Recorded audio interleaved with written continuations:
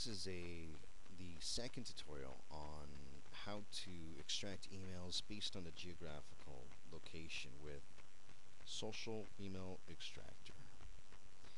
Now, we talked briefly about, in the first tutorial, about changing your what's called the search criteria to specific SMTP providers unique to the country that you're targeting, and also with respect to keywords and changing common keywords to the language of the country that you're targeting. I want to talk a little bit further about a couple different additional methods and how you can zero in on a specific city.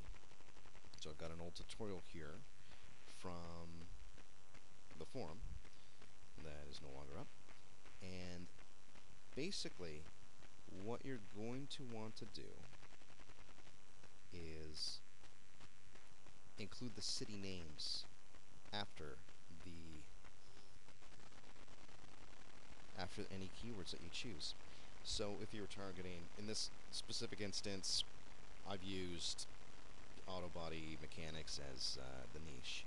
If you're targeting anybody, you could use the 500 common keywords, generic keywords, followed by the city in the keyword box. I'll reference a link for that website in the description. Now, let's see if I can zoom out here. You're also going to want to use SMTP providers where possible. So let's see if I can readjust Firefox. This is one website that I found, so you should be able to see the excuse me, the domain at the top, but I'll include this in the description as well.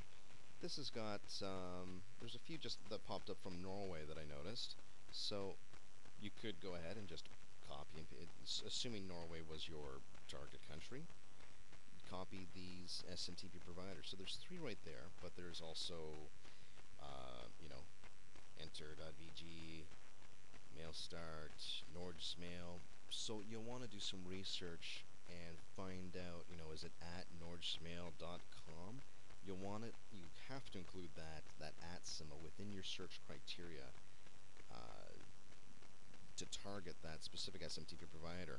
And again, to reiterate something from the last video, if you've got an SMTP provider from Norway and you're targeting a Twitter user or whatever the case is, there's a really good chance of a direct relevance with respect to that user and that email.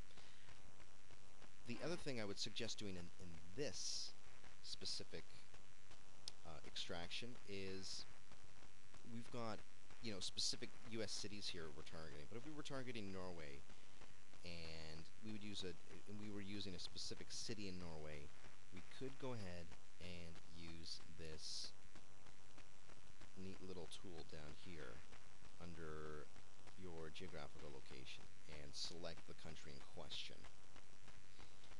The other thing you'll want to do is try mixing it up. If you've got some English words, maybe try an extraction in English with the city. Try an extraction in Norwegian with the city.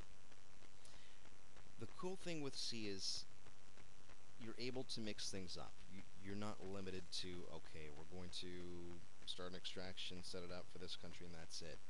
You can play with keywords, you can play with city names, you can play with SMTP providers or search criteria, which is, again from the previous video, nobody's going to have the default list we have here is kind of geared more or less for North America, even in the what I call combine all, this search criteria list. So don't even bother using this list if you're targeting another country. It doesn't make any sense, because most of these are not going to have any relevance to the country in question. If you're from Norway or Germany or Italy or whatever the case is, people from there probably sign up with an email provider unique, specific to their country, just as we have here in some cases. Now, I'm pretty sure that some of the major players, Yahoo, Gmail, etc., have